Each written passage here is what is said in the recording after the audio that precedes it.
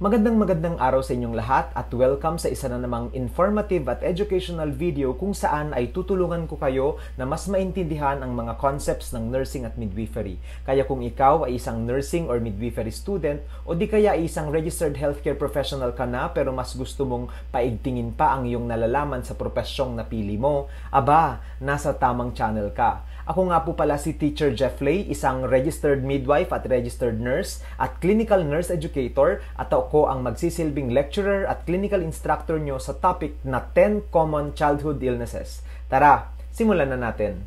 Another contagious disease that we can see in our patients who are still very young is what we call measles. Ano nga ba ang measles? Measles is a highly contagious viral infection that is caused by the measles virus. Tama po, virus po ulit ang nagkukos sa measles at hindi po bacteria. Now, measles can be spread through contact with respiratory secretions such as your mucus or saliva of an infected individual with measles. So, pag kayo po ay nakatouch or you had direct contact with sa kanilang mga mucus or yung sa kanilang mga saliva or laway, pwede po kayong ma-infect din ng measles. Now, you have to remember that the causative agent for measles is the measles virus, which is a paramyxovirus. Okay, so malalaman po natin more about it on our next slide.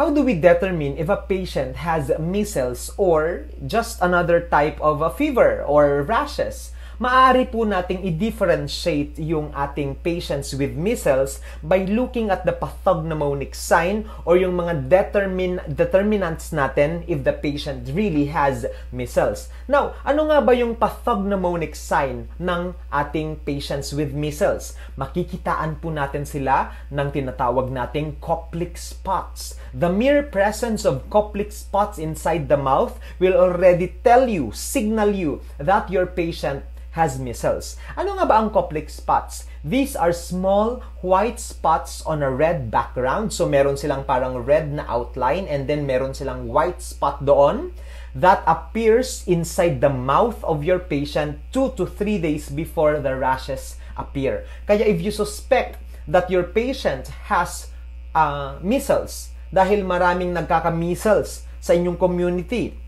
you can check their mouth. Inside their mouth, makikita nyo po, like the picture that I uploaded here, makikitaan nyo sila ng Koplik spots and that will already tell you that the patient has measles. Now, what are the early signs and symptoms of measles? Okay, so before the appearance of the rashes, makikitaan natin ng high fever yung ating mga pasyente, and it is usually accompanied by cough.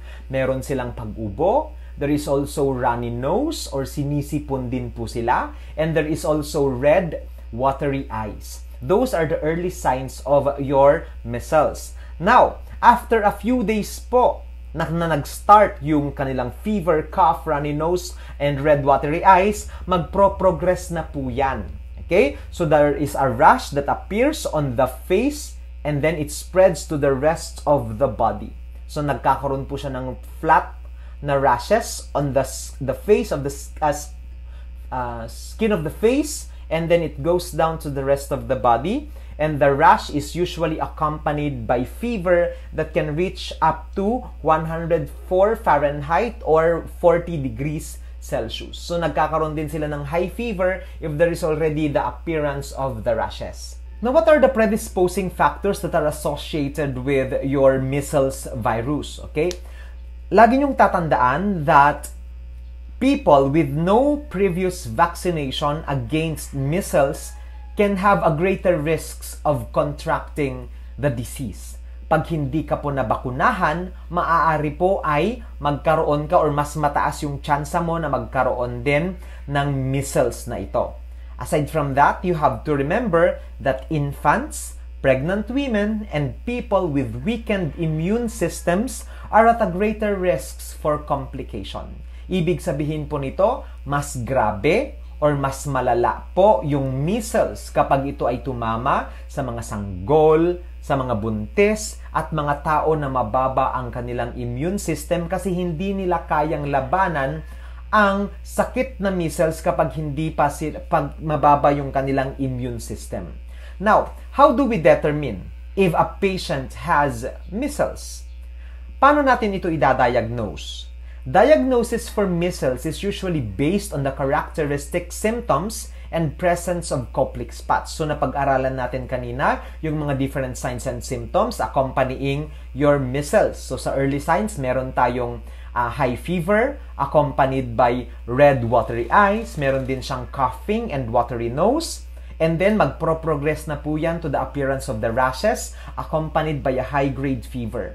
So, yun pa lang, pwede mo nang sabihin na, this is a patient who is candidate for measles. Pero, how do we confirm the presence of measles? Look at the inside of the mouth. Pag nakitaan mo po siya ng Koplik spots, that is already the pathognomonic sign for measles, and we can already say that the patient really has measles. But if the doctor still thinks that it can be something else, the doctor can do a blood test, series of blood tests to confirm the diagnosis. So ano nga ba yung gagawin nila? Maaaring gumamit po sila ng mga measles-specific immunoglobulin tests, okay, or antibody tests. Now, pag sa test na ito ay nag-positive po yung immunoglobulin M ng ating pasyente. Okay? So, nag-take sila ng dugo, nag-positive yung IgM ng ating patient. This means that there is a recent infection. Okay? So, maaaring nagkaroon na siya ng infection which is very recent. And a positive IgM test result is a strong evidence of a current or a recent measles infection. So, ibig sabihin po niyan, pag nag-positive po yung immunoglobulin M niya, maaari pong siya ay may current or recent measles infection. So, that will now confirm the diagnosis of our measles. Pero, pag yung test naman po, ang lumabas ay positive IgG, this means that there is a past infection, matagal na pong nangyari yung infection na ito, or it can also be triggered because of a vaccination. Maaari pong meron siyang immunoglobulin G dahil nagpabakuna na siya in the past.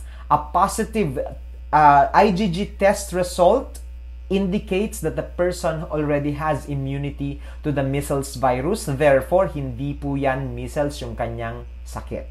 The only way that we can determine if a patient has an active or a recent or a current measles infection is the presence of the IgM. Pero pag IgG po ang nag-positive, ibig sabihin matagal na po siyang nagkaroon ng measles at meron na po siyang sufficient antibodies, kaya hindi po measles ang kanyang sakit. It may be other conditions instead. Now, how can measles be spread?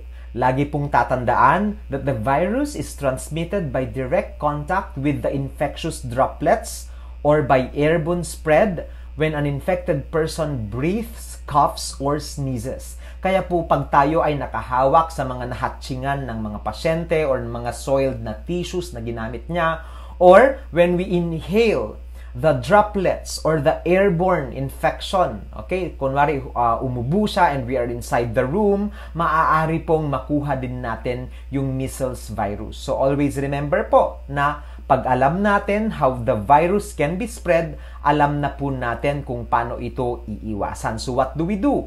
As much as possible, mag-hand washing tayo if we come in contact with the patient or the used articles by the patient. Yung mga nagamit na niyang baso, nagamit niyang tissue, kutsara, as much as possible is iwasan natin na tinatas ang mga ito. Or if we can use gloves to prevent us doing direct contact with these soiled articles. Aside from that, we can also ask the patient to use a mask para po hindi niya ma-spread yung virus using droplet and airborne. At tayo din po ay magwe-wear din ng mask para po hindi natin malanghap kung meron mang mga virus na nandoon sa ating room. Okay? Now, you also have to remember that treatment for measles is non-specific. Ibig sabihin po, wala po tayo talagang sinusunod na specific policies on the treatment of measles kasi po, again, it is palliative in nature or we treat the symptoms as they come. Ibig sabihin, kung ano po yung nakita nating problema or kino-complain ng ating pasyente, yun po ang ating ititreat. Now, what can we do as healthcare providers? We can give supportive care to the relief of symptoms of our patients. And how do we do that? Number one is we allow the patient to rest. I-encourage po natin sila na mag-complete bed rest as much as possible para po lumakas yung kanilang resistensya at para po malabanan nila yung virus. Aside from that, we tell them to take in fluids. Dapat po ay uminom sila ng maraming tubig at pwede din po natin silang bigyan ng IVF based on the doctor's order. And also, we can give them fever-reducing medications. Okay? So, magbibigay tayo ng antipyretics kapag sila ay may high-grade fever. Sir, bakit tayo magbibigay ng fluids? Madedehydrate po ba sila? Hindi po. Ang reason po bakit tayo nagbibigay ng maraming fluids or IVF sa ating mga pasyente is that we want to as much as possible decrease the temperature of our patients kasi lagi niyong tatandaan, meron po silang high-grade fever kapag sila ay mayroong measles. Kaya dapat po i-encourage natin silang uminom ng madami para po bumaba yung kanilang temperature while we are still waiting for the effects of the antipyretic medications that we gave them. Aside from that, antibiotics may also be prescribed. Pero, hindi po ito lalaban sa virus na nagkukos ng measles. Because like I said, virus ang nagkukos ng measles. Pero sir, bakit tayo nagbibigay ng antibiotics? Similar din po ito sa pagbibigay natin ng antibiotics sa chickenpox. Antibiotics may only be prescribed if there is secondary bacterial infection. Umuubo or may sipon yung pasyente, maaari pong magkaroon siya ng pneumonia along with measles. So that's the time that the doctor will give antibiotics not to treat the measles but to treat the underlying bacterial infection that may occur along with your measles. Aside from that, we should also monitor and manage the symptoms of our patients. So, i-check po natin yung kanilang mga vital signs. And then, pag nag-complain sila ng itchiness, pwede nating i-report sa doctor so that the doctor can give antihistamines. Pag meron silang fever, we can give antipyretics. Pero pag sila ay nag-complain ng discomfort or pain, maaari din po tayong magbigay ng analgesics. Aside from that, we can also provide emotional support to the patients and families. Always remember po, yung mga pasyente natin na nagkakaroon ng fever, sila po sometimes ay very young and our patients, their watchers are very apprehensive, are very anxious din sila sa condition ng ating pasyente. And the best thing that we can do to give them comfort or emotional support is to educate them regarding the virus in itself or the disease in itself para po hindi na sila manervyos ay bigyan po natin sila ng karambatang education regarding what the virus is, the signs and symptoms, the treatment that are available, and also the preventive measures that they can do so that it will not spread to their other children.